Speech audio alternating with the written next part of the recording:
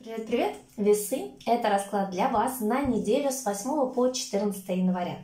Будем смотреть мы с вами, как обычно, на картах Таро 3 подсказочки, 3 события. Мы посмотрим на картах ваши взаимодействия на этой неделе в отношениях. И, конечно же, спросим у Ленормана, на какую область вашей жизни вам стоит уделить более пристальное внимание. Что ж, приступаем. Смотрим первую карту, первое событие. Король Пентаклей.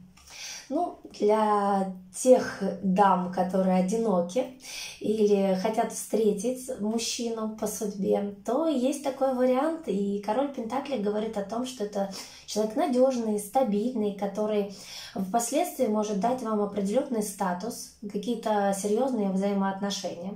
Если же в вашей жизни есть уже партнер, то это укрепление ваших позиций, это когда вы можете положиться на этого человека, когда вы можете ему всецело доверять. Вы знаете, что у этого человека есть планы на жизнь, и вы доверяете ему и его планам, и можете опереться в любой момент.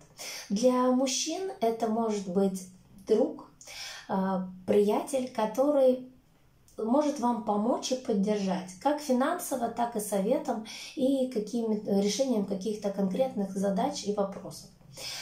Если, неважно, мужчина вы или женщина, на этой неделе также, может быть, вам необходимо будет обратиться к специалисту, к финансисту, к бухгалтеру, к человеку, который умеет распределять деньги, владеет этими деньгами или может судить какую-то сумму, кредит.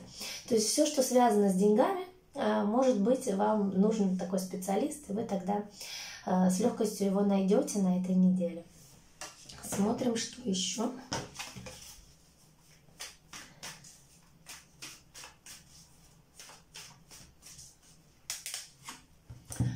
Любовники. Карта любовники говорит о том, что может перед вами встать выбор. И если даже вы в паре, да, но у вас есть определенное новое знакомство, и вы можете думать, кто сейчас для вас в приоритете. Остаться со старым партнером или отправиться в Новый год с новым.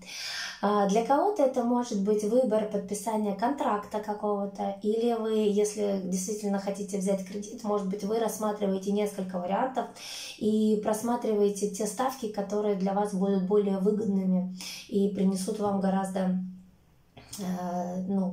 меньше расходов. Да? Может быть, это выбор специалистов, может быть, это подписание, может быть, вы ищете работу, да, и это начальник ваш, и вы тогда смотрите на качество человека, на которого будете работать, и вы выберете именно того человека, которому вы доверяете, с которым у вас могут быть какие-то общие планы, цели, и вам этот человек близок по духу, и вы понимаете, что на этого человека можно положиться. Отдельно эта карта может говорить просто о внутреннем выборе пути, поездки, с кем объединяться и с кем устремляться в ваше светлое будущее. Так, смотрим, что еще. Звезда. Действительно, для осуществления мечты вам необходимо сделать выбор и иметь четкий план. Все, что вы себе задумали и намечтали на этот год, обязательно должно базироваться на вашем внутреннем выборе. Спросите себя, вы действительно хотите достижения этой мечты? Вы действительно готовы ради нее от чего-то отказаться и выбрать ту дорогу, по которой вы не будете сворачивать?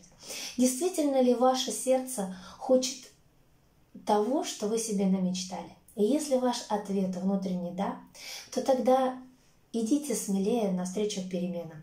У вас есть для этого все. И ресурсы, и планы, и терпение, и поддержка со стороны окружающих. Вы обязательно достигнете того, чего вы загадали.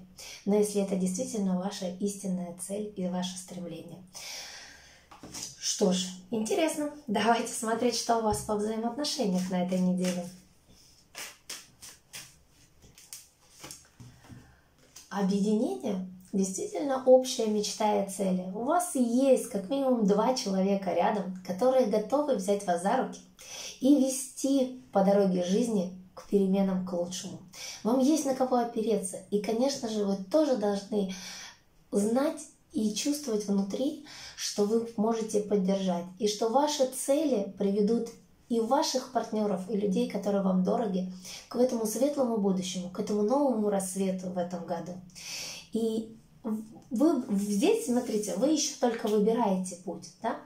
Но именно опора на тех людей, которые готовы идти к вам, с вами в это светлое будущее, сделает этот выбор за вас, вам станет легко и спокойно. Вы поймете, что вы выбрали правильное направление, что вам есть на кого опереться, вам есть с кем пройти этот путь.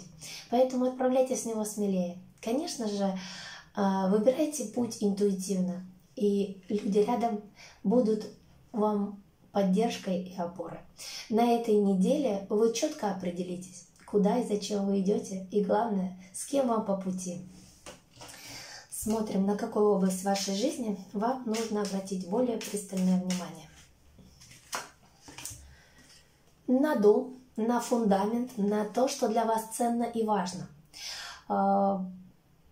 Элементарно кто-то, может быть, займется какими-то домашними хлопотами и будет наводить порядок после бурной недели отдыха и празднования. А в целом дом говорит тоже о ваших мечтах, целях и устремлениях. Это то, на что вы можете опереться. Это ваши ценности, это ваши незыблемые правила. Это те места, где вам спокойно и уютно. Наполняйтесь этими местами силы, заручайтесь поддержкой ваших близких, тех, кто вхож в ваш дом или тех, кому вы вхожи в дом. И говорите о своих планах. Пусть они почувствуют, что вы хотите перемен не только в лучшую сторону для себя, но и для тех людей, кто вам дорог и на кого вы хотите опереться, и с кем вы хотите прожить этот год счастливо и спокойно. Именно в эти моменты нужно углубляться на этой неделе.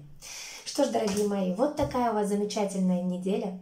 Я рада, что у вас есть настоящие друзья. Я рада, что у вас есть мечты и планы и цели.